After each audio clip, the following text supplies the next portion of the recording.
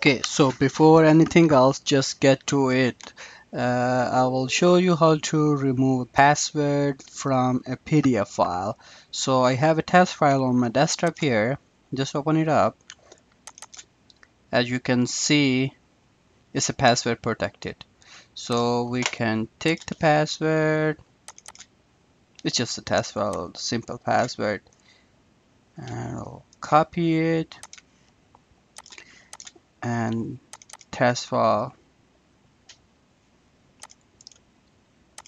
paste.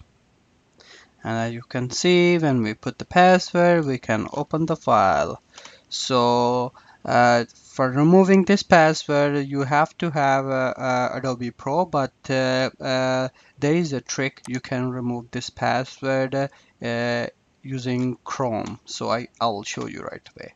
Close this one, open the file, open with Chrome.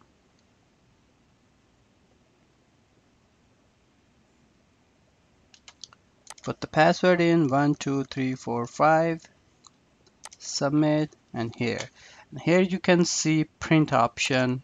Press print, select save as PDF,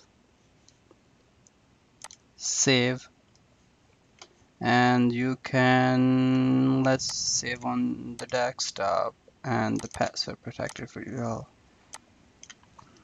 name as new file. So save, done.